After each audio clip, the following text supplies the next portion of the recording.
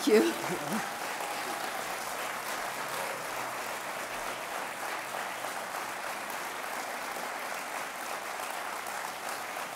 Thank you very much. Well, I guess it takes today, and this is actually said, very little to be a hero.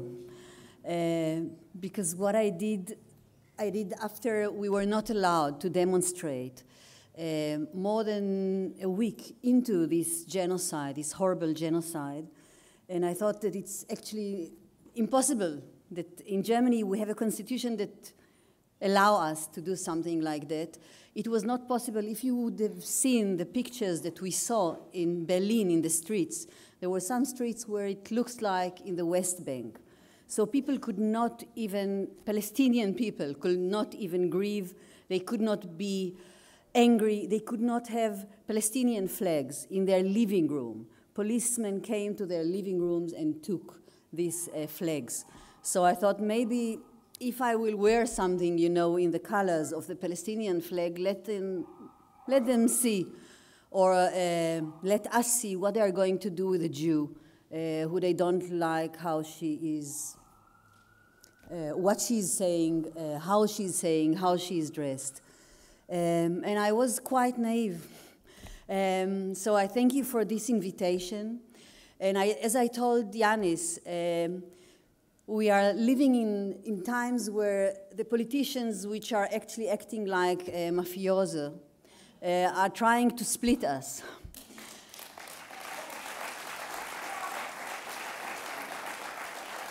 They tried to ban Yanis to come to Germany, and this is a split. So we will come here from Germany and to try to overcome this split.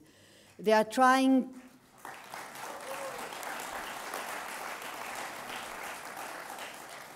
like Israel is trying to split Palestine, so I can breathe when I see such a map when Palestine is not splitted.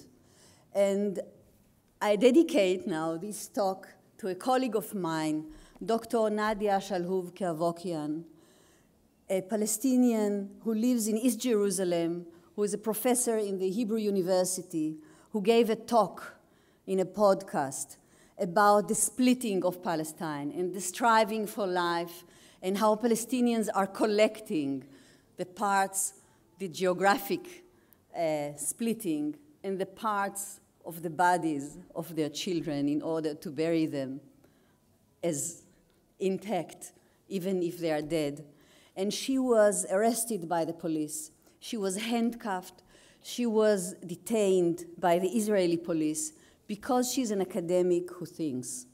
This is what we also see in Germany when, for example, students who were protesting in Berlin were beaten brutally by the police. And now, after the presidents of the police, of the Free University, called the police who was beating them and dispersed this camp. So at least that's one of the first resistance that we see now in Germany. Some professors, more than 100, maybe 1,000, signed a letter against these brutal deeds of the police. And the Minister of Education and Research said that these professors are Israel haters. They have to be watched by the secret police. This is a campaign that is run by the right-wing press in Germany.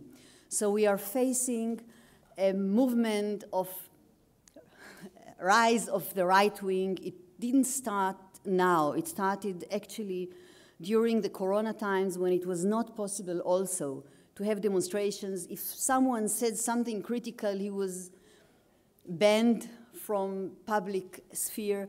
We tried also to protest against the Israeli bombing of Gaza on May 2021, and we were forbidden, and it was very hard. It was the first time that the police was oppressing us in a brutal way against, children, against all ladies, with white hair, protesting for the rights of the Palestinians.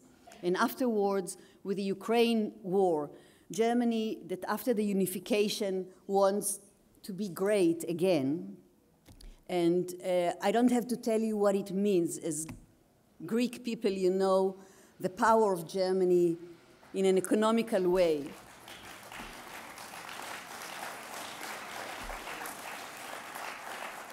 And you know that 1,000 people in Greece died because of the politics of Germany in the European Union. And now Germany is not only trying to be great again in an economical way, also in other political measures, to be in a Security Council, in the UN, for example, and to set the tone together with the USA. So this is what we also see, how a liberal, actually, government, you know, we have the Greens, we have the Social Democrats, and we have the liberals. They are paving the way for the right-wing parties, doing a right-wing politics against Muslims, against migrants, against people who think differently, and trying, you know, to suppress us in order to be in power. This is the only thing that they are interested in, which is a big change in Germany, because Germany, after the war, the Second World War, had many taboos. The politics of Germany was gray. You know, they didn't have people who were talking in a polemic way. They were anti-militants. They were anti-nationalist. And today we see how through the identification with Israel and with Ukraine, they try to be big again and great again and win the Russians in their, at least, fantasy, and be like Israel, a nation state, an ethnic state, and be militarist. There are the left in Germany, many people in the left in Germany are so identified with Israel that they are running with Israeli flags. They are calling us anti-Semites.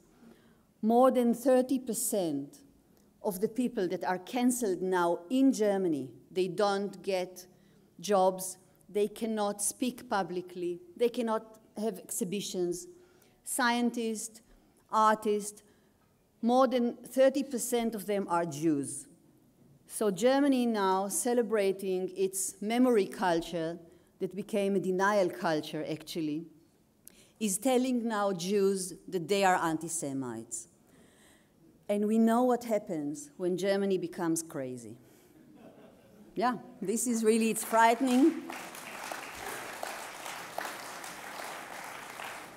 You know, in the beginning, after I was detained, and I was detained 3 times by the police, 2 times with the same sign, everything is not according to the law, is against the law. This is something that Germany is also doing because Germany has a good constitution.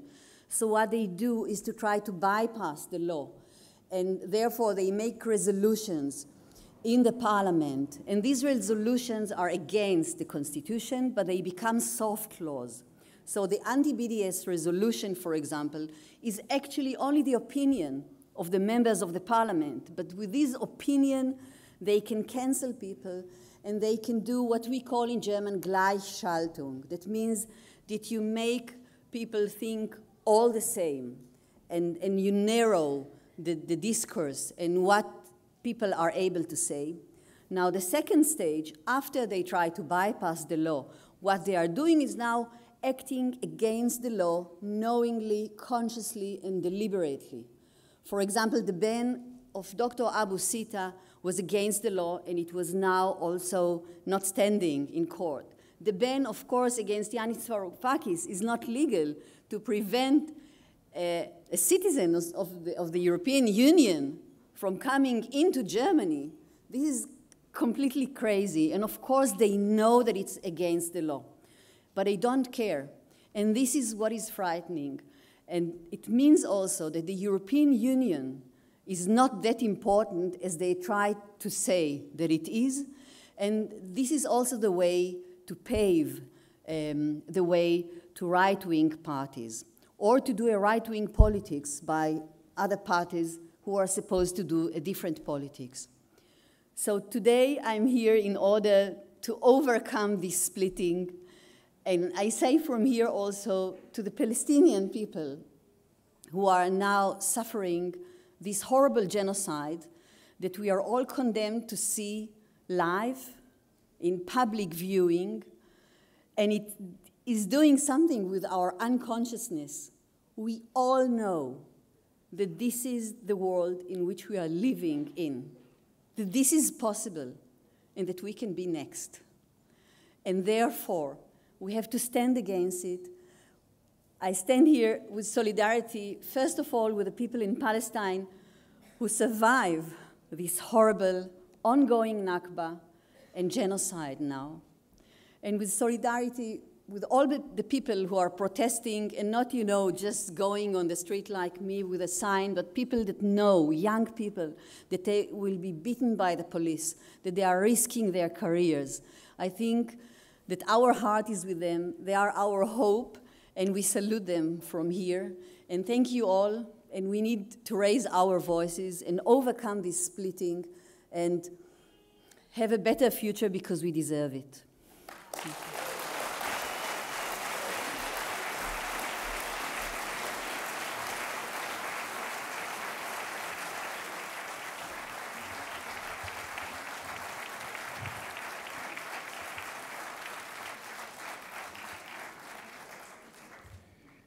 Και τώρα, καλωσορίζουμε στη σκηνή την επιμελήτρια τέχνης και υποψήφια ευρωβουλεύτρια του MERA25 Ιταλίας, η Elettra Stamboulis, και ένα από τα ιδρυτικά μέλη του DM25 και τον αντιπρόσωπο κόμματος και επικεφαλής του ευρωψηφοδελτίου του MERA25 Ιταλίας, Federico Dolce.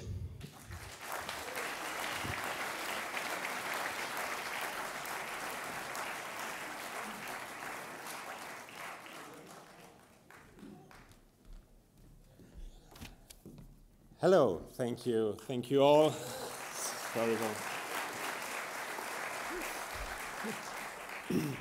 Being here is always so special for me, but being here today is something else. And today is different, and it's a special night, and it is a special night for a reason. Today, 15 May, we know more than any other days that we live in dire times. We all witnessed what we have just been told. Police, full gear, arresting peaceful citizen, peaceful member of the Jewish communities trying to protest for peace. Police beating down, crashing schools of an underage students just for showing solidarity. We witnessed Yanis being banned from the political activity in Germany, and the people who were banned with him being banned from entering in the whole Schengen area, now in France and Netherlands as well.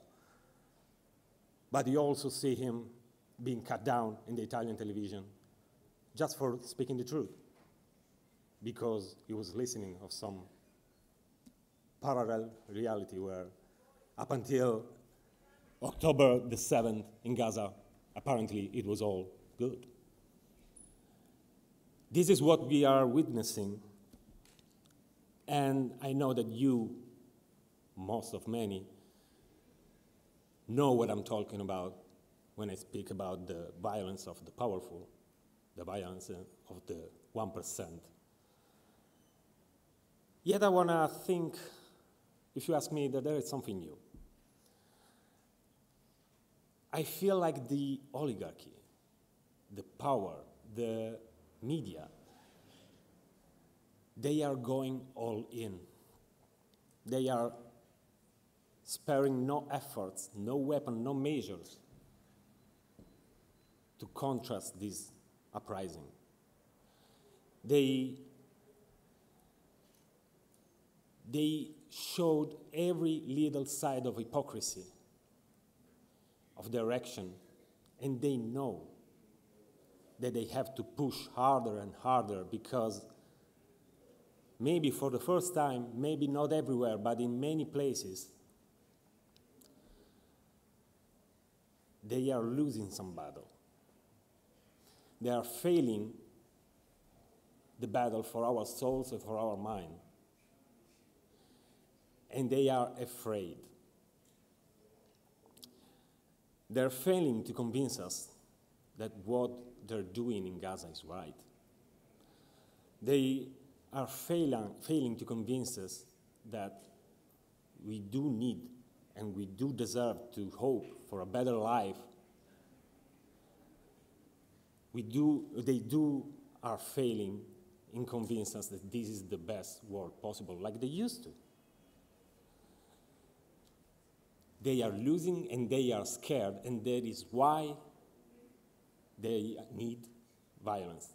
This is why they need war, and this is why they are turning into the most authoritarianist dystopia we have ever seen. They need the war, they need this violence, they need to keep the power, they need it. Because somehow we are waking up, and polls shows that they don't have us anymore. Maybe not in party, but on single issues. We, for the first time maybe, we are part of the silent majority that can stand no more for all of this. Maybe silent majority is not the right word. Maybe silenced majority is the right concept. And so, here in Greece, like in Italy, like in Germany, like in the rest of the West, like even in the United States, they know that they are facing a new threat. They have to crush us harder in order to keep the power. And the next election are probably going to be a special occasion,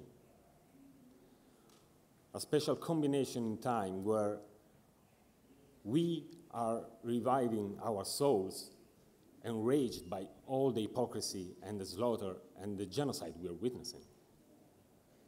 And they have to bear with the popular vote for one last time. And we probably have one last time to show them that we can be their pain in the ass. And we need to do that. We need to do that here.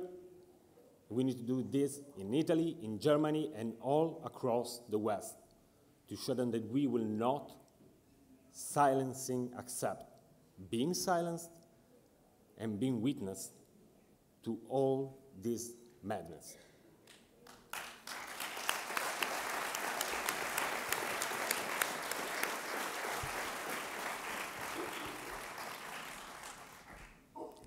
Καλησπέρα σας. Λέγομαι Elettra Stamboulis, έρχομαι από την Ιταλία, αλλά μιλάω ελληνικά γιατί είμαι ελληνικής καταγωγής.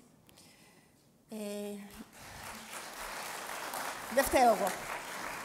Η δικτατορία φταίει που έφερε τους γονείς μου το 1967 στην Ιταλία και εγώ κατά λάθος γεννήθηκα εκεί. Λοιπόν, έρχομαι από την Ιταλία, έρχομαι από την Πολόνια αυτή τη στιγμή, όπου μια πλημμύρα άρχισε πάλι μετά από ένα χρόνο και γι' αυτό το λόγο έφτασα πριν από 5 λεπτά, γιατί η γη μας το λέει κάθε μέρα, δεν είναι δικιά μας, εμείς είμαστε περαστικοί. Και αυτό θα έπρεπε να το καταλάβει και η κυβέρνηση του Ισραήλ, πως είμαστε περαστικοί και αυτή η περαστική είναι.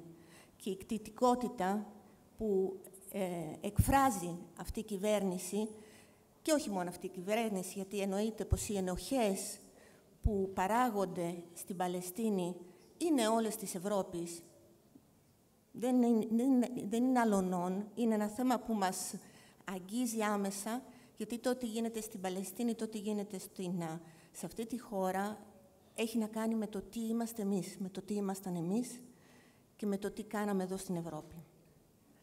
Λοιπόν, θα σας πω μια ιστορία, γιατί σίγουρα οι άλλοι ομιλητές ξέρουν πολλά περισσότερα από μένα. Ήμουνα το 2000 την πρώτη φορά στην Παλαιστίνη, με μια ομάδα γυναικών, ήταν Δεκέμβριος του 2000, και είχε γίνει μόλις το περπάτημα του Σαρών, μέσα στον Αλάξα. Δεν υπήρχαν, ξέρετε, πολλοί ξένοι, δεν υπήρχαν ούτε καν δημοσιογράφοι, δεν ενδιαφερόντουσαν τότε τόσο. Και ήμασταν μια ομάδα γυναικών, τότε ήταν μια άλλη στιγμή, μια κρίσιμη στιγμή, Σκεφτείτε, ο Μπαργκούτη ήταν ακόμα ελεύθερος. Τον συναντήσαμε, μιλήσαμε μαζί του. Ήταν οι περισσότεροι τότε ακόμη ελεύθεροι. Τώρα είναι στις φυλακές από πάνω από 20 χρόνια. Λοιπόν, το τι είδαμε εκεί, το τι άρχισε εκείνη τη στιγμή, έχει να κάνει με κάτι που ο Γιάννης Βαρουφάκης είπε, το έχει ονομάσει τεχνοφεδοαρχία. Είναι τεχνοφεδοαρχία. Άρχισε από τον έλεγχο της γης και με τον τρόπο που αρχίσανε στο Ισραήλ. Είναι πείραμα κοινωνικό, ξέρετε, και το οποίο ο Φουκώ πιστεύω ότι καν θα μπορούσε να το φανταστεί, το τι είναι η Γάζα σήμερα. Τέλος πάντων, αυτό που είδαμε τότε το 2000 μας φόβησε πάρα πολύ. Ξαναπήγα το 2009 και το 2009 στη Γάζα ήταν κιόλας καταστροφή. Τα πάντα είχαν πέσει. Πάλι μου φάνηκε η αποκάλυψη. Πάλι μου φάνηκε πως δεν μπορούσε να υπάρχει κάτι χειρότερο από αυτό. Ξαναπήγα το 2013, τώρα δεν πήγα, αλλά δεν πιστεύω πως θα μπορούσε κάποιος από εμάς να μπορεί να φανταστεί την αποκάλυψη που τώρα γίνεται στα κατεχόμενα. Και αυτές είναι δικές μας ενοχές και πρέπει να τις πάρουμε πάνω στις πλάτες μας και να ξαναδώσουμε στους Παλαιστίνιους, αλλά και στους εαυτούς μας, ξέρετε, το μερτικό από τη χαρά, όπως λέγει το τραγούδι. Και για να ξαναπάρουμε το μερτικό της χαράς, εμείς και οι Παλαιστίνοι, πρέπει να νικήσουμε. Γεια σας.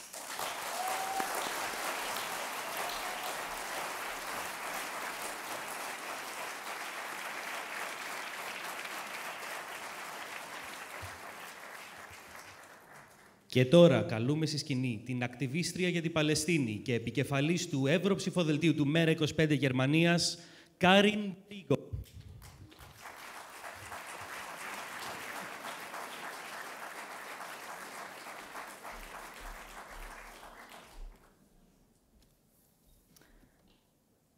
Καλησπέρα σύντροφοι και συντρόφισσες.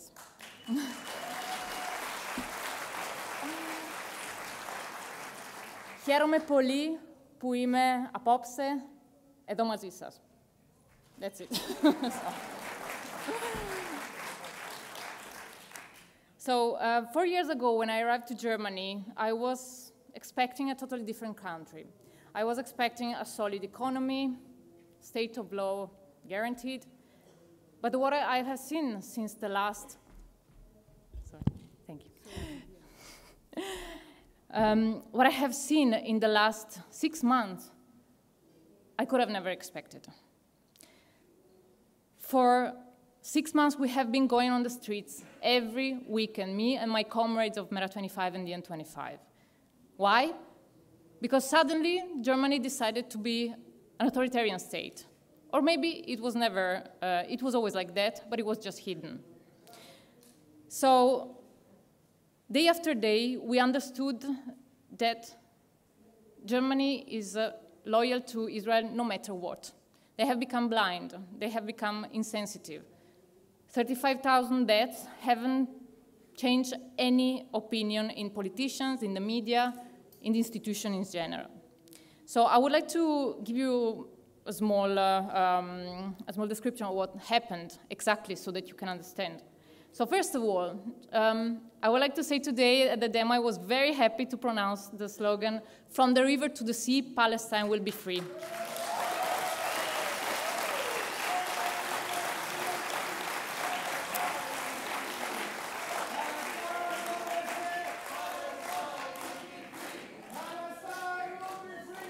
Palestine will be free. You know why? Because in Germany, I can get arrested for this. So they started with words. They started with massive presence of the police at the demos, outnumbering us basically all the time at the beginning. They have started provoking and picking up always Palestinian people at the demos, arresting them for nothing because there was no violence at all. But this was a clear message, an intimidation. Any critical voice must be shut down. So what happened, because this was only on the streets, but then in the cultural centers, in every public institutions, budgets have been cut, people have been fired just for showing their support to Palestine. The public debate is totally focused on Israel. So there is no contrary voice on TV, on the media, and whoever tries to say something against them, against Israel, is just described as anti-Semitic, friend of Hamas, terrorist, extremist. So for this reason, we decided to, together with other groups, and me as a representative of DN and MERA25, to create a stage where the debate could be counterbalanced. So 3 days of Congress, the so-called Palestine Congress, I don't know if you have heard about that, where actually we were supposed to present voices from Palestine. Real-time experience, Dr. Ghassan Abu Sitta was an eyewitness in Gaza, so deep experiences that were necessary to tell everybody in Germany, look what is happening.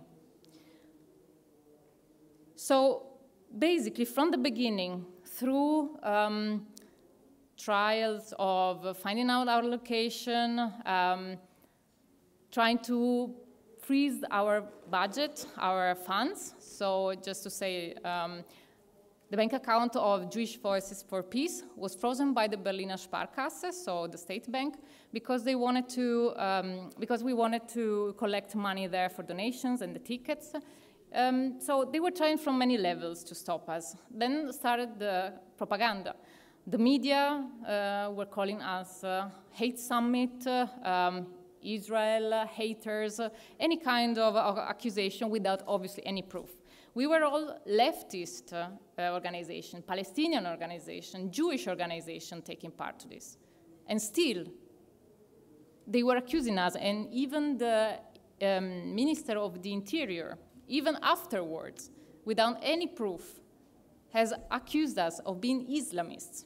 So this is the level of the debate in Germany.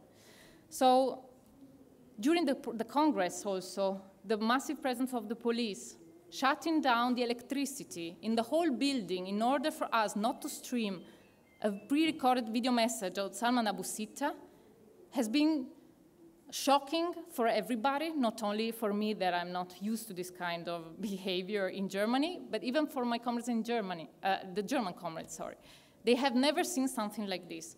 So what we are living from every part, every institution, is just an attempt to silence us.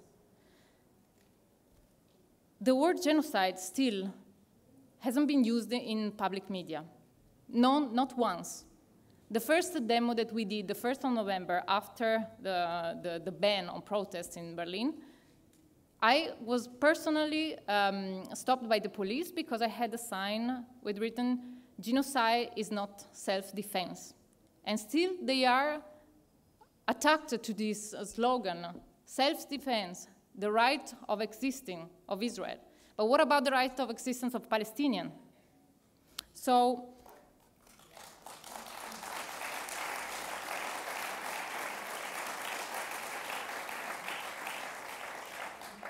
Germany is refusing to recognize his role as accomplice in the ongoing genocide.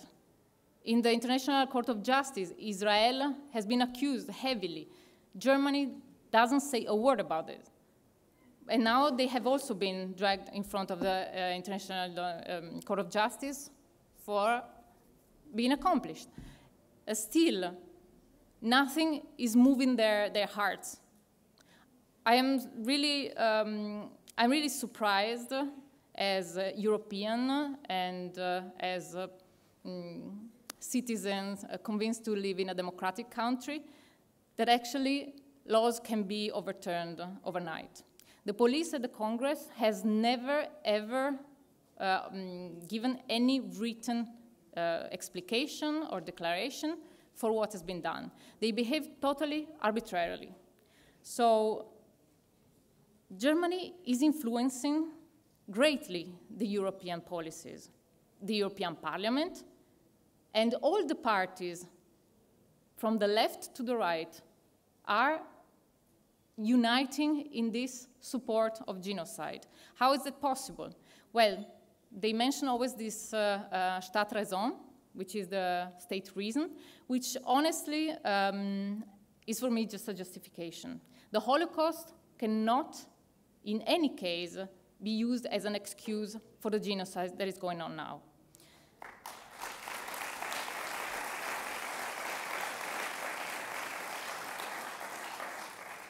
So the AfD, the far-right party, which is growing greatly, unfortunately, in Germany, is using the anti-Semitic accusation in order to sit back and to let all the immigrants being accused of anti-Semitism, obviously, so that racism grows in society.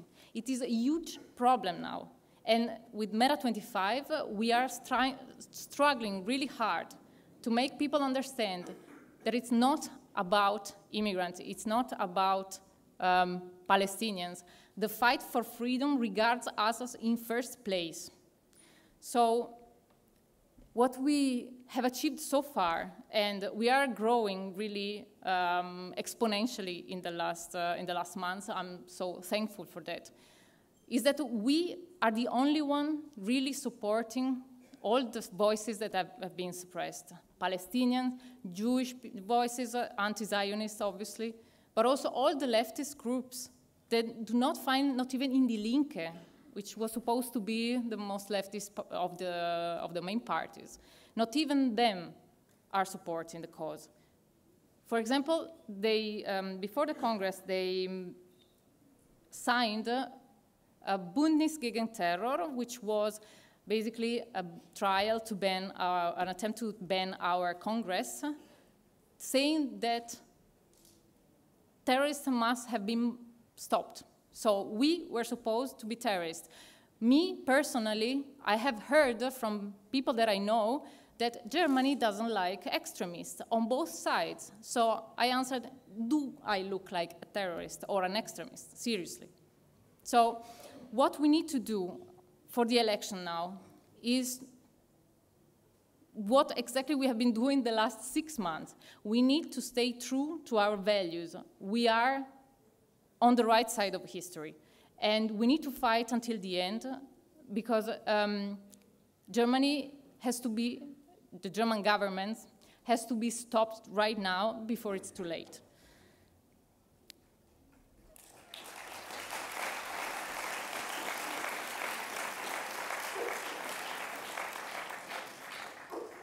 One last thing I really would like to say is that the fight for liberation is a fight for everybody.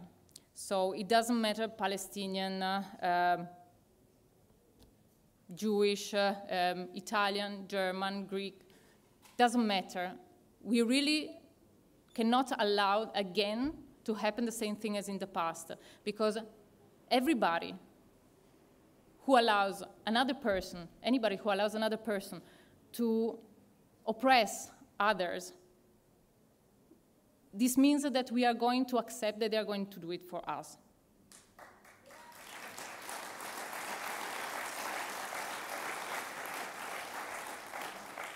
So I would like to call upon you and say, if you know people in Germany who can vote, please tell them to vote MERA25, because we need a strong presence from Italy, from Germany, from Greece, in order to stop this right turn and make a stop to this madness, basically.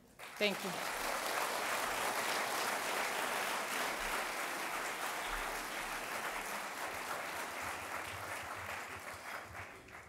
Και τώρα, είναι τιμή μας να καλέσουμε στη σκηνή μία από τις πιο δυνατές φωνές για την ειρήνη, τη δικαιοσύνη και για την Παλαιστίνη στο Ευρωκοινοβούλιο των τελευταίων 5 ετών, την ανεξάρτητη Ευρωβουλεύτρια από την Ιρλανδία, τη φίλη μας και συνοδοιπόρησα, Clare Daly.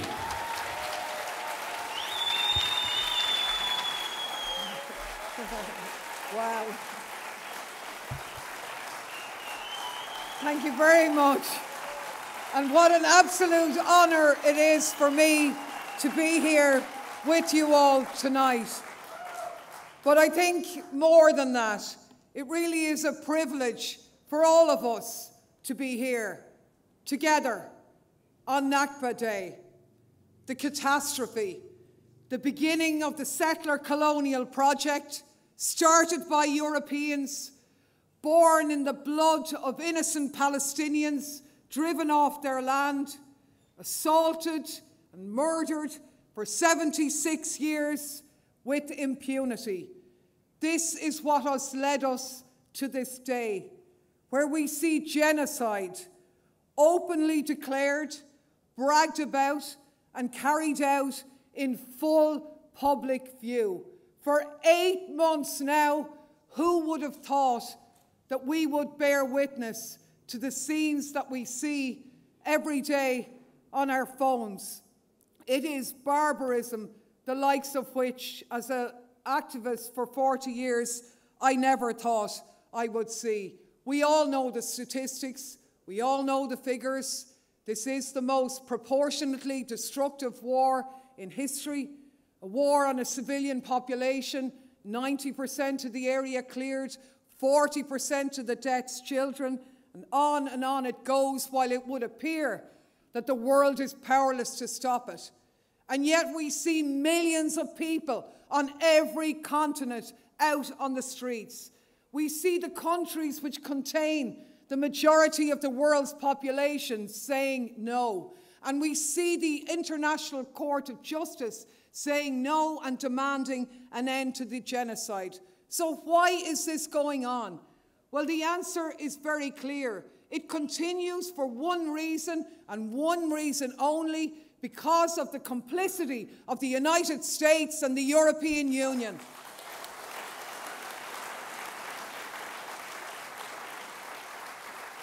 They are the ones from whom the blood is dripping of innocent Palestinians. It could not happen without them. And from day one, when Frau Genocide, with your money, draped the Parliament and EU buildings with a big stand saying the EU stands with Israel, she went on to say Israel has a right to self-defense.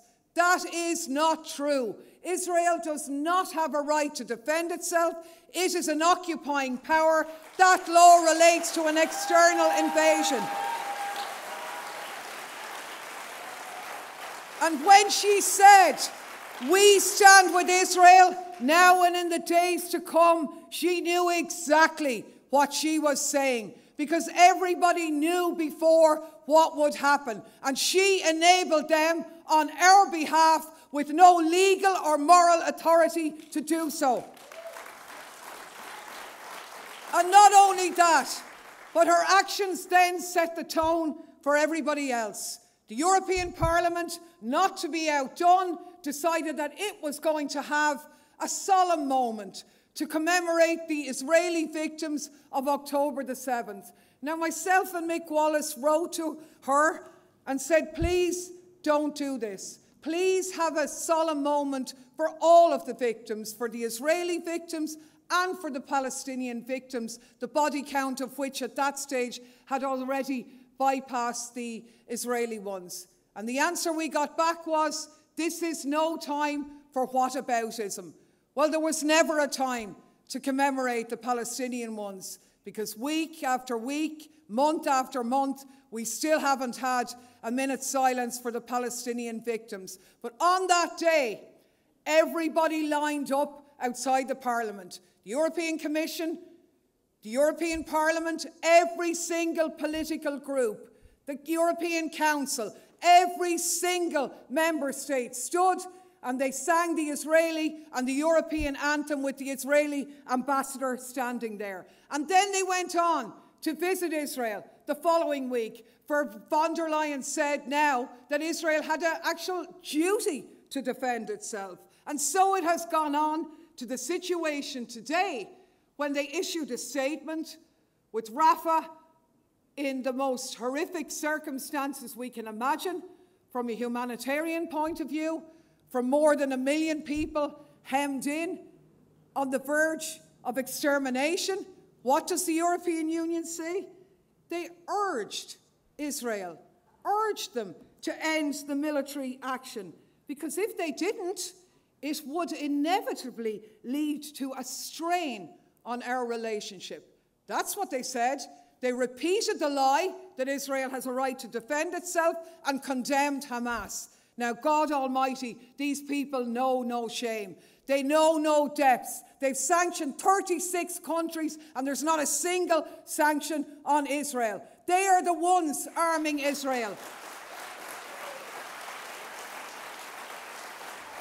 It's European weapons that are killing innocent Palestinians. It's European actions which are starving them by cutting humanitarian aid. And it's European actions which see Israel treated favourably with access to the EU-Israel Association Agreement, Horizon Europe, and on it goes. And to add insult to injury, the European Council last week, on their major conference on racism and xenophobia, invited as the keynote speaker Israel's foreign minister.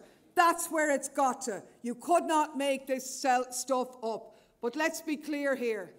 These people in the European Union are the outliers.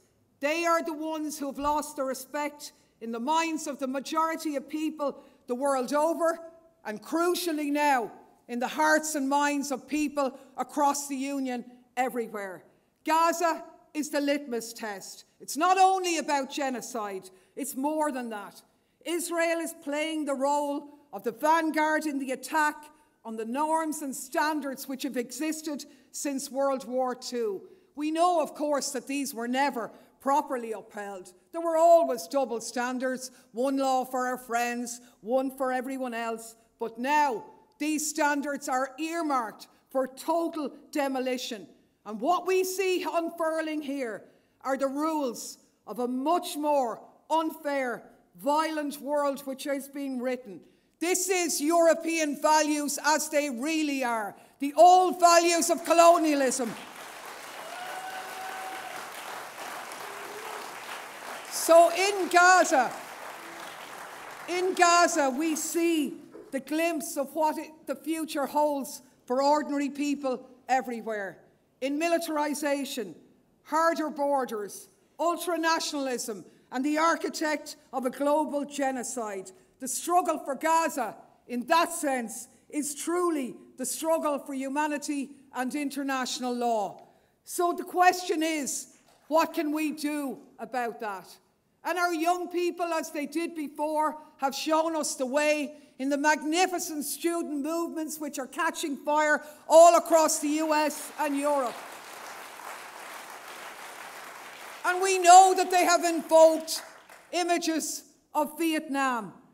Vietnam, after which things were never the same again. And they will never be the same again after this one. Because the violence in the US and Europe now has been exposed. And then and now, the struggle for justice and humanity lies on the shoulders of ordinary people, just as it did in the struggle to demolish apartheid South Africa. And just as then, we will prevail now. Everyone understands that the system is broken.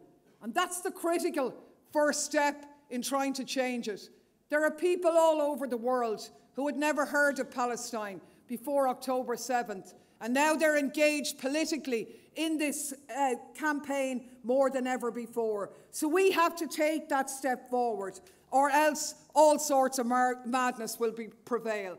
So my call to you here is a couple of things. In the first instance, we have to go from here emboldened, re-emboldened that we will go into every community, every street, every school, every workplace with the call to free Palestine and end the Zionist settler colonial project. It's over. It is over for Israel and Zionism. Tragically, at an enormous cost to the Palestinian people, but it is over. How can we go forward now? There's a couple of things. Of course, we have to support BDS. Of course, we have to push for a ceasefire and justice and an arms embargo and all the rest. But the reason why I'm here, and the very practical thing that you can do in the next 4 weeks, if you want to aid the struggle for humanity and the fight for a better world, is ensure that Yanis Varoufakis is elected to the European Parliament. I'm not saying this lightly, or I'm not saying it flippantly, but myself and Mick Wallace have been able to use that platform to shed a light on the appalling, barbarous hypocrites who reign Europe in our name. Now, can you imagine how much our job, if we're lucky enough to get re-elected ourselves, would be if we had Yanis alongside of us? It's truly humbling for me to go to here and to meet so many of you outside who have expressed admiration for the work that we do. It's terrifying on another level because it shows how dark the sky is. There are very few voices standing out. There are very few voices that challenge the system to its face. And I have absolutely no hesitation in realising and understanding that Yanis would be one of those people in a very unique way. Now, I just want to end by letting you know, in case you don't know, you could be watching it live stream now, but you can't because you're here.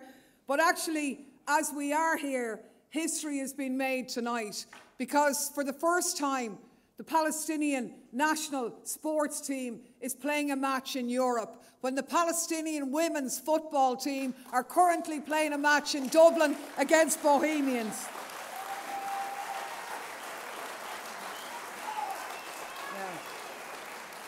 At that team, I had the fortune to meet them on Sunday when they arrived, and some of their grannies and everything came over because they wanted to meet me. There will be thousands of people from Dublin there. It's an amazing, electric night, and I miss that to be here. That's the importance that I place on this event and on the struggle that ye have in the next 4 weeks going forward. And I end on the issue as well, because embodied in that team, in those young women who've been assembled from across the West Bank and across the diaspora in Europe, lies the future. It lies the hope that in sport, in life, in human interaction, resistance lives. We know that.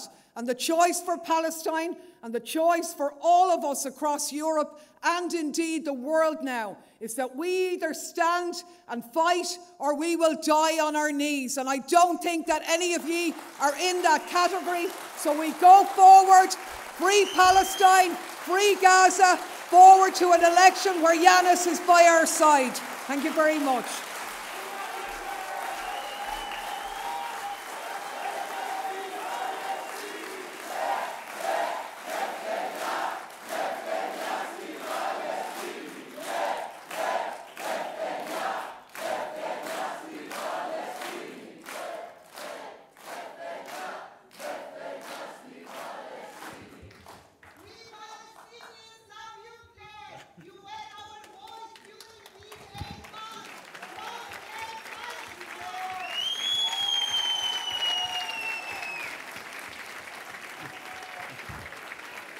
Και τώρα καλούμε στη σκηνή τον συνιδρυτή του DM25, γραμματέα του MERA25 Ελλάδας και υποψήφιο ευρωβουλευτή Γιάννη Βαρουφάκη.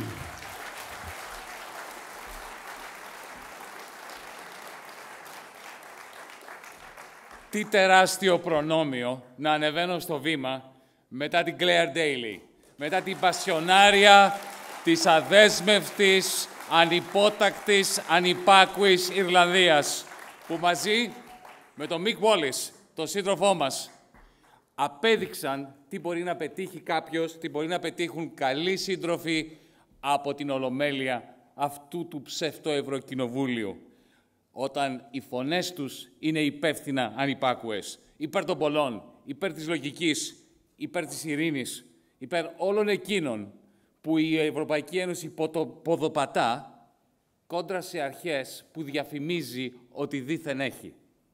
Είναι μεγάλη χαρά να βλέπω σε αυτή την αίθουσα τους συνοδοιπόρους της ενωτικής μας πρωτοβουλίας MERA25 Ανατριπτική Οικολογική Αριστερά, μαζί με τους εκπροσώπους του MERA25 Ιταλίας, του MERA25 Γερμανίας, με την Clare, με ανθρώπους από την Παλαιστίνη, να γινόμαστε ένα κίνημα, μία γροθιά.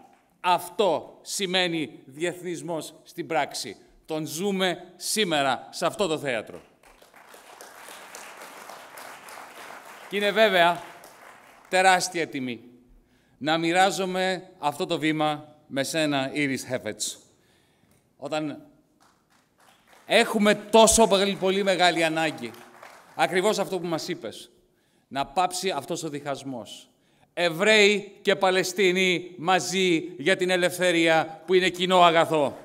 Ένα μήνυμα ανθρωπιάς που μας έδωσε η Iris Hefets στους δρόμους του Βερολίνου. Με εκείνο το πλακάτ που έλεγε «Ως Εβραία και ως Ισραηλινοί, σταματήστε τη γενοκτονία στη Γάζα». Μια κίνηση που είχε αποτέλεσμα, συλλαμβάνοντάς τη, το γερμανικό κράτος ουσιαστικά να πέσει σε ένα παροξισμό τρέλας.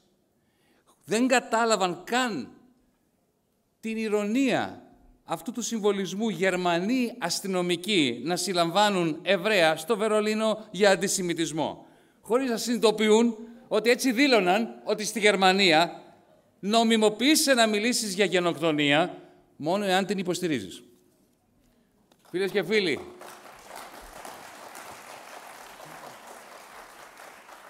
στην Οδυπόρη, σαν σήμερα, πριν από 76 χρόνια, πάνω από 800.000 άνθρωποι εκδιώχθηκαν από τα σπίτια τους. Πήραν τον δρόμο της ξενιδιάς, είτε προς το Λίβανο, την Ιορδανία, είτε προς το μεγάλο, απέραντο, ανοιχτό στρατόπεδο συγκέντρωσης που ονομάστηκε, το γνωρίζουμε σήμερα, ως Λωρίδα της Γάζας. 76 χρόνια αργότερα, σε αυτή την ανοιχτή φυλακή της Γάζας, τα παιδιά τους και τα εγγόνια τους δολοφονούνται καθημερινά. Αυτοί που μεγάλωσαν μέσα στην ανοιχτή αυτή φυλακή δολοφονούνται σήμερα. Την ώρα που η καταστροφή, με άλλα λόγια, όχι μόνο έχει πάρει τη μορφή μαζικής δολοφονίας στη Γάζα, αλλά και συνεχίζεται η Nakba, η ίδια Nakba του 1948, συνεχίζεται στη Δυτική Όχθη, με το δυναμητισμό σπιτιών, με τα έκτροπα των επίκων, με αυτά που συμβαίνουν στην Ανατολική Ιερουσαλήμ. Με ρωτούν οι δημοσιογράφοι ενός δυτικού συστήματος, το οποίο βάζει πλάτη σε αυτή τη γενοκτονία. Καλά με ρωτούν, κύριε Βαρουφάκη, τον πόλεμο δεν τον ξεκίνησε η Χαμάς.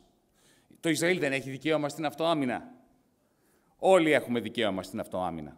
Αν μπει κάποιος στο σπίτι μου και απειλήσει την οικογένειά μου, έχω υποχρέωση να ασκήσω εύλογη βία για να διασώσω τους δικούς μου ανθρώπους. Δεν έχω όμως το δικαίωμα να ξεκληρίσω την οικογένεια του δράστη, να δολοφονήσω τα παιδιά των γειτόνων του δράστη, να ισοπεδώσω τα νοσοκομεία της γειτονιάς του και της πόλης του, τις εκκλησιές και τα σχολιά τους.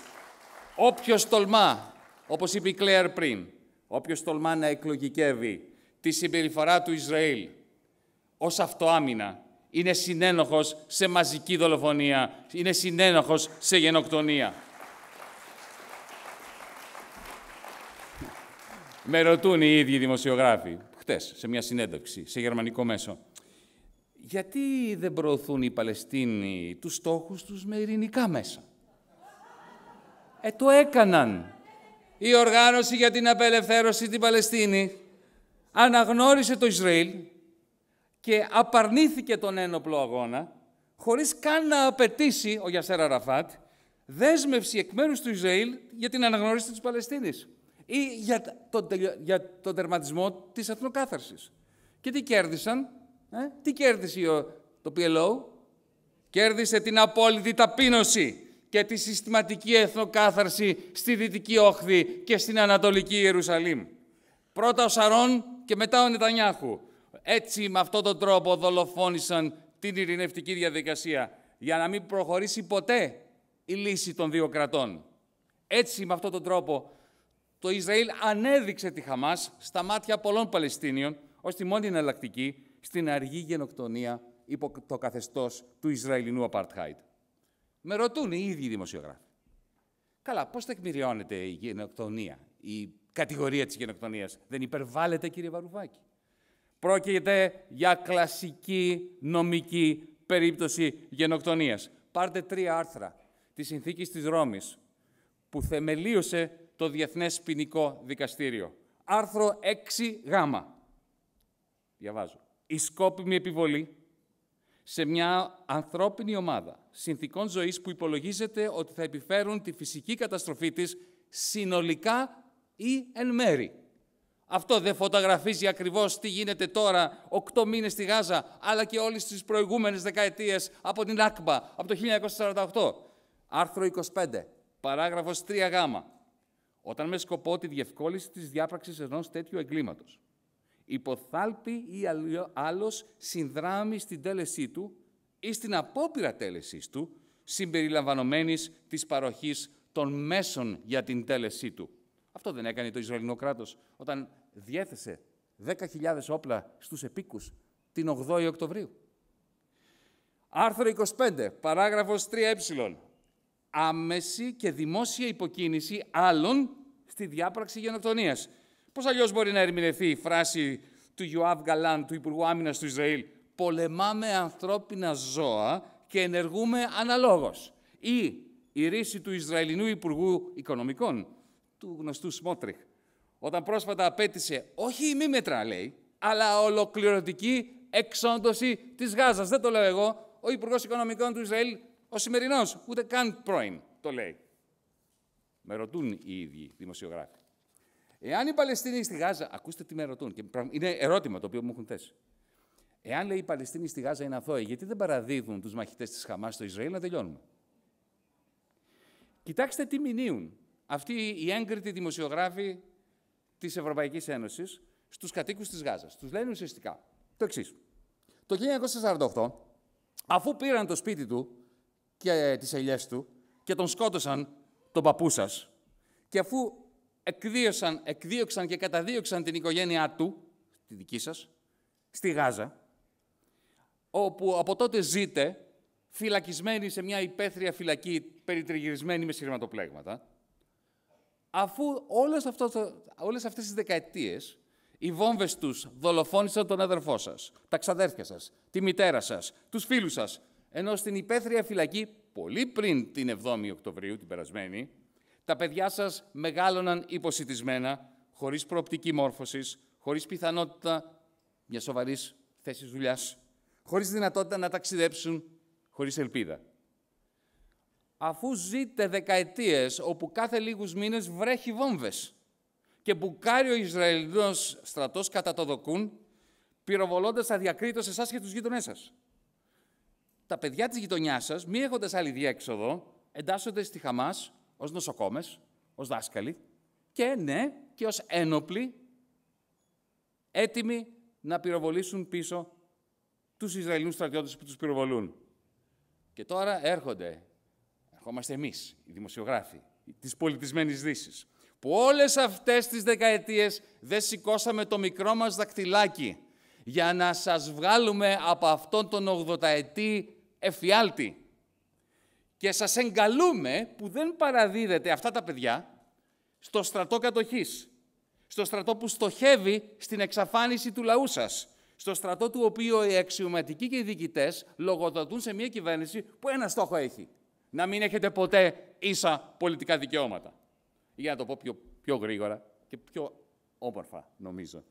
Όπως είχε πει ο φίλος και σύντροφος Νόαμ Τσόμσκι, πολύ πριν την 7η Οκτωβρίου, είχε πει το εξής: μου παίρνεις το νερό, μου κατεδαφίζεις το σπίτι, με κάνεις άνεργο, μου κλέβεις το χωράφι, μου φυλακίζεις τον πατέρα, μου σκοτώνεις τη μάνα, μου ακροτηριάζεις τα αδέρφια μου, με εξευτελίζεις καθημερινά, αλλά φταίω εγώ, γιατί σου ρίξα μια πέτρα.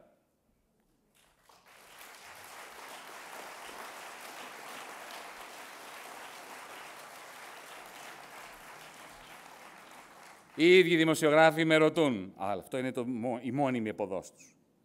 Καλά όλα αυτά, τη Χαμάς την καταδικάζεις? Καταδικάζω κάθε έγκλημα πολέμου, κάθε πράξη βίας εναντίον αμάχων, όπως όλοι μας και όλες μας. Η συνθήκη της Γενέβης είτε ισχύει για όλους, είτε δεν ισχύει για κανέναν. Αυτό όμως που δεν καταδικάζω, αυτό που επικροτώ και αυτό το οποίο δοξάζω, είναι την αντίσταση σε ένα κατακτητή, σε ένα σύστημα apartheid που σχεδιάστηκε ως εργαλείο συστηματικής εθνοκάθαρσης.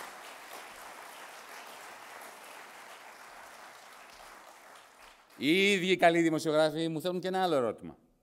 Γιατί όχι αλληλεγγύη με τους Ισραηλινούς που και αυτοί υποφέρουν? Τους απαντώ. Αν τα δυτικά τάγκς και αεροπλάνα βομβάρδιζαν τη Χάιφα, σκοτώνοντας Εβραίωπουλα, εάν το Τελαβίβ πολιορκείτο από τάγκς και οι Ισραηλινοί πολίτες στο Τελαβίβ λιμοκτονούσαν, αν η Δύση έκανε τα στραβά μάτια την ώρα που εξελισσόταν νέο πογκρόμ εναντίον των Εβραίων στο Ισραήλ, στην Παλαιστίνη, αν οτιδήποτε από αυτό συνέβαινε, τότε όλες και όλες μας εδώ μέσα θα είχαμε το άστρο του Δαβίδ εδώ, σε ένδειξη αλληλεγγύης με τους Εβραίους συντρόφους μας, με τους Εβραίους συνανθρώπους μας.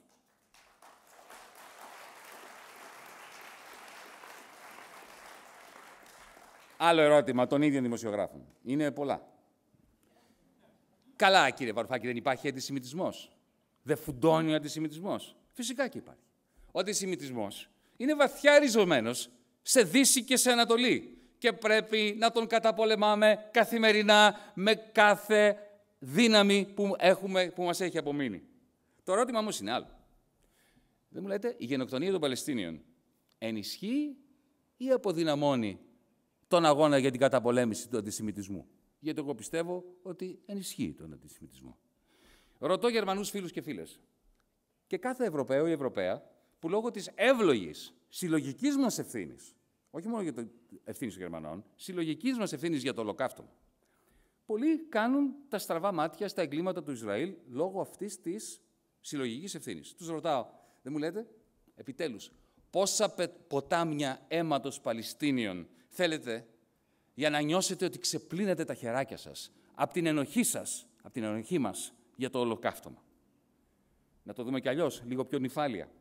Όταν η νεολαία στις ΗΠΑ, στην Αμερική, στο Παρίσι, στο Βερολίνο, εδώ στην Αθήνα, διαδηλώνει κατά της γενοκτονίας και οι συστημικοί δημοσιογράφοι πολιτικοί κατηγορούν τη νεολαία ότι προσβάλλει τους Εβραίους, δεν καταλαβαίνουν ότι έτσι ενισχύουν το φάσμα του αντισημιτισμού? Ότι ο κόσμος εκεί έξω, έστω και υποσυνείδητα, θα συνδέσει όχι μόνο το κράτος του Ισραήλ, αλλά τον εβραϊκό λαό με τη γενοκτονία των Παλαιστινίων.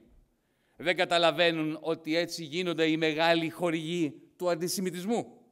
Εμείς εδώ απόψε, εμείς είμαστε οι μεγάλοι εχθροί του αντισημιτισμού.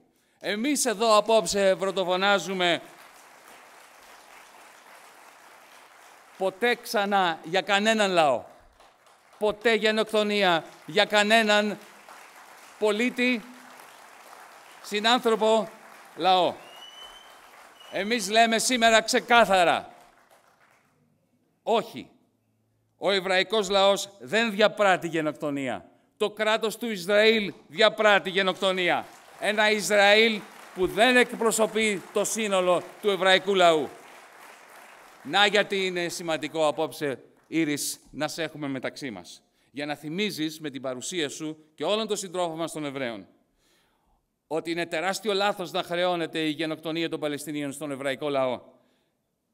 Πρέπει να χρεώνεται στο κράτος του Ισραήλ, στις Ηνωμένες Πολιτείες, στην Ευρωπαϊκή Ένωση, στην Αυστραλία, στη Νέα Ζηλανδία, στην Ιαπωνία, σε όλα αυτά τα καθεστώτα που σιγοντάρουν τη γενοκτονία που κάνει το κράτος του Ισραήλ, όχι ο εβραϊκός λαός.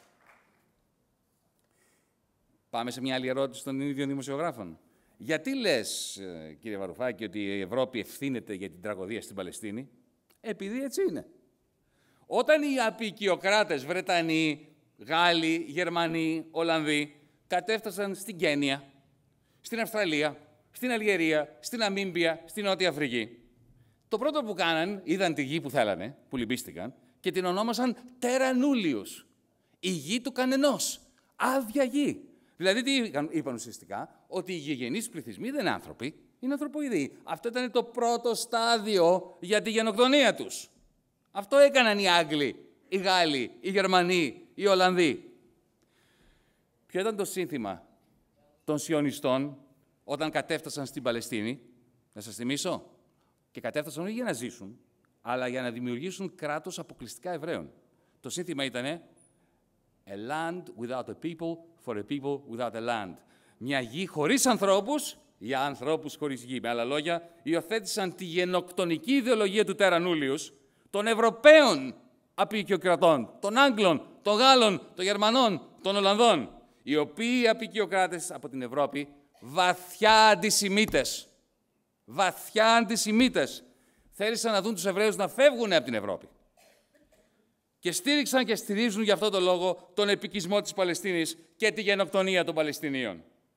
Και έτσι, όπως στην Αλγερία επί Γάλλων, στην Κένια επί Βρετανών, στην Ναμίμπια, μην ξεχνάμε τη γενοκτονία των Γερμανών στην Ναμίμπια, στην Νότια Αφρική επί Άγγλο-Ολλανδικού Apartheid, έτσι και στην Παλαιστίνη ξεκινάει ο κύκλος της απανθρωπιάς. Έχοντας δολοφονήσει, έχοντας εκδιώξει από τη γη τους γηγενείς, οι έπικοι άρχισαν να νιώθουν ανασφαλείς. Λογικό είναι. Φοβήθηκαν ότι οι απόγονοι, τα παιδιά των δολοφονημένων, των εκδιωχθέντων, μπορεί να γυρίσουν να πάρουν το αίμα τους πίσω.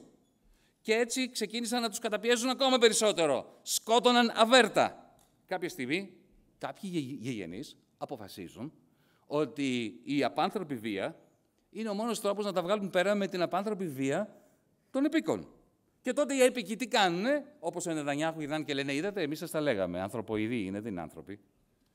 Αυτός ο κύκλος της απανθρωπιάς πρέπει να κλείσει. Δεν θα πούμε εμείς στους Παλαιστίνιους, στους Ισραηλινούς, στους Βεδουίνους, σε μουσουλμάνους, Εβραίους, Χριστιανούς και άθεους, πώς θα οργανώσουν τη ζωή τους. Αυτό που διατρανώνουμε σήμερα, επέτειο της Nakba, είναι ότι ο μόνος τρόπος να κλείσει ο κύκλος της απανθρωπιάς είναι με διεθνή κινητοποίηση που επιβάλλει ίσα πολιτικά δικαιώματα από τον Ιορδάνη ποταμό ως τη Μεσόγειο θάλασσα.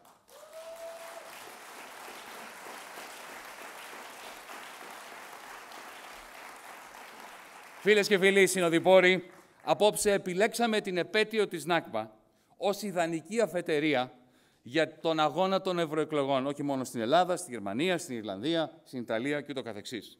Γιατί το κάναμε αυτό? Είναι απλό. Πέραν ότι του γεγονότος, το ξέρουμε όλοι αυτό στο πετσί μας, για να είμαστε εδώ σήμερα, πέραν του γεγονότος κανείς λαός δεν είναι ελεύθερος, όταν ακόμα και ένας μόνο μικρός λαός είναι στα κάτεργα. Επιλέξαμε την επέτειο της Nakba ως την ιδανική αφετηρία για τον αγώνα των ευρωεκλογών, επειδή η συνένοχη στάση της Ευρώπης στη γενοκτονία των Παλαιστίνιων έχει ακριβώς την ίδια ρίζα. Με τη χυδαία, μπρουτάλ συμπεριφορά της Τρόικας στους Ιρλανδούς, στους Έλληνες, στους υπόλοιπους Ευρωπαίους. Έχει την ίδια κοινή ρίζα με την εκμετάλλευση που ζουν στο πετσί τους οι Γερμανοί εργαζόμενοι, οι Ιταλοί εργαζόμενοι. Έχει την ίδια ρίζα με την απανθρωπιά μιας Ευρωπαϊκής Ένωσης που είτε πνίγει τους μετανάστες στη Μεσόγειο, είτε τους φυλακίζει με δισεκατομμύρια ευρώ σε στρατόπεδα συγκέντρωσης στην Τινησία και στη Λιβύη. Έχει την ίδια κοινή ρίζα. Έχει την ίδια κοινή ρίζα με την αποβιομηχάνηση της Γερμανίας. Την ίδια κοινή ρίζα με την ασφυξία λόγω της συστηματικής υποχώρησης του κράτους δικαίου της ελευθεροτυπίας. Την ίδια ρίζα, κοινή ρίζα, με την παράδοση της Ευρώπης σε ένα ΝΑΤΟ που απεργάζεται τον μόνιμο πόλεμο στην Ουκρανία. Και ποια είναι αυτή η κοινή ρίζα? Ένα εκμεταλλευτικό ευρωπαϊκό μοντέλο σε όλο και βαθύτερη κρίση, οικονομική, πολιτική, ηθική. Αν αναρωτηθήκατε ποτέ, γιατί κανένας Ευρωπαίος συστημικός πολιτικός δεν έχει το κουράγιο να πει μια κουβέντα, ένα όχι στους Αμερικανούς, να κάνει μια κριτική στο Ισραήλ? Κάποτε υπήρχαν. Εγώ θυμάμαι τον Ζακ Σιράκ, τον θυμάστε? Δεξιότατος, αποκρουστικότατος κύριος. Όμως τα έβαλε με το Ισραήλ όταν πήγε στα κατεχόμενα. Υπήρχε ο Μπρούνο Κρέσκι, υπήρχε ο Βίλι Μπραντ. Υπήρχαν. Όλαφ Πάλμε. Σήμερα κανείς, ούτε ένας, όπως έλεγε η Daly. Δεν είναι αρχηγός κράτους ο Μελανσόν. Μην κάνετε λάθη. Γιατί δεν υπάρχει κανένας που να προείσταται σε κυβέρνηση χώρας της Ευρωπαϊκής Ένωσης? Λόγω της γενικευμένης παρακμής της Ευρώπης. Μιας παρακμής που ήρθε όχι ως αστοχία, όχι ως αποτυχία, αλλά επειδή η Ευρωπαϊκή Ένωση λειτουργεί όπως σχεδιάστηκε να λειτουργεί. Φίλες και φίλοι, δεκαετίες τώρα, οι Ευρωπαίοι εξαγωγείς, οι καπιταλιστές που πουλάνε τις εξαγωγές τους εκτός Ευρωπαϊκής Ένωσης, εξαρτώνται από το αμερικανικό εμπορικό έλλειμμα, το οποίο τους γεμίζει με δολάρια, τα οποία τα στέλνουν πίσω στη Wall Street για να δανείσουν την αμερικανική κυβέρνηση, να αγοράσουν μετοχές στη Wall Street και να αγοράσουν ακίνητα στο Μαϊάμι και στην Καλιφόρνια. Προσέξτε τι γίνεται. Η Αμερική με τα ελλείμματά της κρατάει τους Ευρωπαίους καπιταλιστές πλούσιους. Για να συνεχίσουν όμως οι Ευρωπαίοι καπιταλιστές να συσσωρεύουν αυτά τα δολάρια, χρειάζονται μεν το ευρώ για να καταλυστεύουν τους πιο αδύναμους λαούς της Ευρώπης, αλλά δεν θέλουν το ευρώ να υπερκεράσει το δολάριο. Γιατί? Γιατί τα κέρδη τους εξαρτώνται από το εμπορικό έλλειμμα των ΗΠΑ, η βιωσιμότητα του οποίου εξαρτάται από την παντοδυναμία του δολαρίου. Καταλαβαίνετε τώρα γιατί η άρχουσα τάξη της Ευρωπαϊκής Ένωσης υποστηρίζει κάθε αμερικανικό πόλεμο. Ξέρετε, καταλαβαίνετε γιατί η άρχουσα τάξη της Ευρώπης ανέχεται πράγματα που βλάπτουν τους ίδιους τους εαυτούς τους. Όταν οι Αμερικανοί, και δεν υπάρχει καμία αμφιβολία πλέον ότι ήταν Αμερικανοί, ανατείναξαν τον αγωγό φυσικού αερίου Nord Stream 1. Αυτό είχε δισεκατομμύρια ευρώ κόστος για τους Γερμανούς βιομήχανους. Κι όμως τσιμουδιά, κουβέντα. Γιατί? Επειδή χρειάζονται οι Γερμανοί, Γάλλοι, Ιταλοί βιομήχανοι, χρειάζονται τα ελλείμματα της Αμερικής, ώστε να γεμίζουν τις τσέπες τους με δολάρια και να τα συσσωρεύουν αυτόν τον πλούτο σε δολάρια στις Ηνωμένες Πολιτείες. Βλέπετε τι γίνεται. Μας κυβερνά μια αστική τάξη, μια άρχουσα τάξη ευρωπαϊκή, της οποίας ο πλούτος συσσωρεύεται στην άλλη μεριά του Ατλαντικού. Να γιατί ο νους και η ψυχή τους είναι δοσμένοι στην άλλη μεριά του Ατλαντικού. Να γιατί σιγοντάρουν τον πόλεμο στην Ουκρανία και τη γενοκτονία στην Παλαιστίνη. Επειδή η Ευρώπη, έχοντας χάσει το τρένο της τέταρτης βιομηχανικής επανάστασης, της πράσινης τεχνολογίας, από project ειρήνης, συστηματικά, γρήγορα μετατρέπεται σε μια νέα πολεμική ένωση. Και όπως είναι φυσικό, όταν έχεις μια τέτοια νέα πολεμοχαρή ένωση και η κρίση βαθαίνει, η βουτιά των ηθινόντων στην άβυσσο του αυταρχισμού επιταχύνεται όλο και περισσότερο. Συλλαμβάνουν την Iris για αντισημιτισμό, εμπόδισαν τον Γασάνα Μπουσιτάνα, τον πρίτανη του Πανεπιστημίου της Γλασκόβης, να καταθέσει στη Γαλλική Γερουσία για αυτά που έζησε στα νοσοκομεία της Γάζας. Μου απαγόρευσαν εμένα την είσοδο στη Γερμανία. Το συνειδητοποιείτε, λίγο πριν τις ευρωεκλογές, μου απαγόρευσαν στον Ευρωπαίο πολίτη την ελεύθερη διακίνηση στην Ευρωπαϊκή Ένωση. Γι' αυτό τους πήγα στα γερμανικά δικαστήρια. Γιατί αν στερούν αναφέρετα πολιτικά δικαιώματα, σκεφτείτε το, αν στερούν αναφέρετα πολιτικά δικαιώματα Ευρωπαίου πολίτη από εμένα, που έχω μία προστασία λόγω ενός διεθνούς δημόσιου βήματος το οποίο έχω. Σκεφτείτε τι κάνουν στους Παλαιστίνιους συντρόφους μας, στους Εβραίους συντρόφους μας, στους Γερμανούς συντρόφους μας, στους Ιταλούς συντρόφους μας. Τι θα κάνουν εδώ? Τα βλέπουμε τι κάνουν εδώ. Είναι πολύ απλό γιατί τους πάμε στα γερμανικά δικαστήρια. Είναι μια συνεισφορά δική μας προς τα κινήματα όλης της Ευρώπης εναντίον του αυταρχισμού που τους καταδικάζει στη σιωπή. Δεν θα το επιτρέψουμε αυτό. Στο μεταξύ εδώ, στην Ελλάδα, έχουμε μια κυβέρνηση γνωστή ως πρωτοπόρα στα ζητήματα του εξορμπανισμού, της απολυταρχίας, του ολοκληρωτισμού. Κύριε Μητσοτάκη, έχω ένα ερώτημα για σας. Έχει περάσει ένας μήνας από την απαγόρευσή μου από τη Γερμανία. Τολμήστε να πάρετε θέση. Θεωρείτε σύνομη την απαγόρευσή μου από τις γερμανικές αρχές, ενός Έλληνα πολίτη? Εγκρίνετε την άρνηση των γερμανικών αρχών να αιτιολογήσουν επίσημα την απαγόρευση πολίτη κράτους μέλους της Ευρωπαϊκής Ένωσης, της ελληνικής δημοκρατίας, κόντρα στους κανόνες της Ευρωπαϊκής Ένωσης? Για να πείτε ναι ή όχι. Δεν θα πείτε βέβαια. Φίλες και φίλοι συνοδοιπόροι, το βλέπουμε παντού. Μας το είπε η Clare Daly με πάρα πολύ γλαφυρά χρώματα πριν. Έχουν τρελαθεί εντελώς. Έχουν ξεφύγει. Μας έρνουν... Εγώ δεν είδα την Eurovision, δεν ξέρω αν την είδατε εσείς, αλλά αρνήθηκα να τη δω για λόγους αρχής. Αλλά από αυτά που βλέπω έμεσα, μας έρνουν σε μια Ευρωπαϊκή Ένωση, σε μια εκδοχή της Ευρωπαϊκής Ένωσης, τύπου Eurovision. Όχι με 27 χώρες, με 37 χώρες. Με απαγορεύσεις παντού, στο πρότυπο του Ισραήλ. Με μια Ευρώπη περιτριγυρισμένη από ένα θόλο, dome, το λένε αγγλιστοί, ένα θόλο πυράβλων αμερικανικής κατασκευής.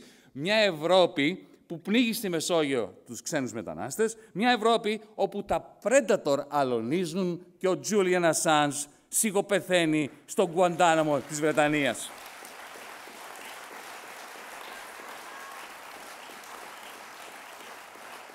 Μια Ευρώπη Eurovision με nil point για τον πολιτισμό, για την ειρήνη, για τον ανθρωπισμό, για τη λογική, την αλληλεγγύη, την προκοπή, το περιβάλλον.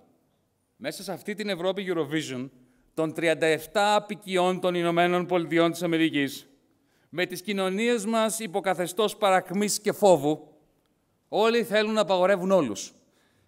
Οι μόνοι τελικά που απαγορεύονται είμαστε εμείς που τολμάμε να ονειρευτούμε μια άλλη Ευρώπη. Μια Ευρώπη ειρηνική, δίκαιη, αναπτυγμένη, οικολογική, φιλόξενη.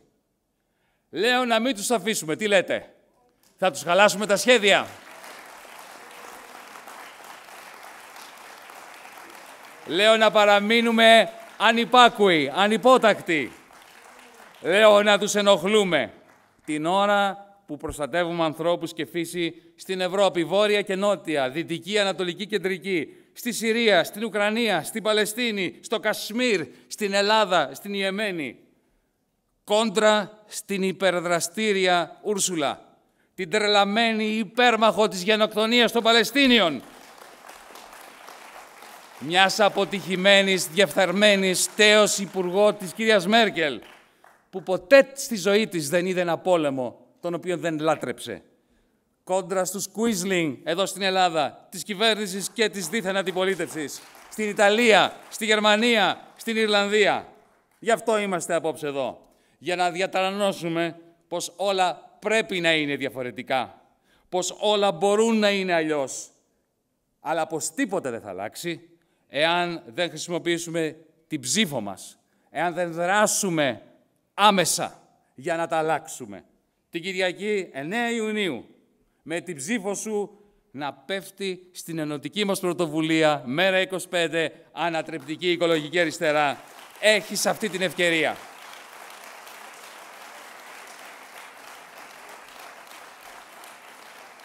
Με την ψήφο σου έχεις την ευκαιρία να προστατευτείς, να ακουστείς, να τους ενοχλήσεις. Γιατί μέσα σε αυτό το τσίρκο της Ευρώπης Eurovision η ελπίδα είσαι εσύ. Και είναι δυνατή όταν παίρνεις θέση. Με τη δική σου ψήφο, μαζί μας, παίρνεις και εσύ θέση απέναντί τους. Τους ενοχλείς. Για χάρη των ανθρώπων, της φύσης, της λογικής και της ειρήνης. Για χάρη της Παλαιστίνης, την Κυριακή 9 Ιουνίου πάμε ενωτικά. Προχωράμε με το MERA25, ανατρεπτική οικολογική αριστερά.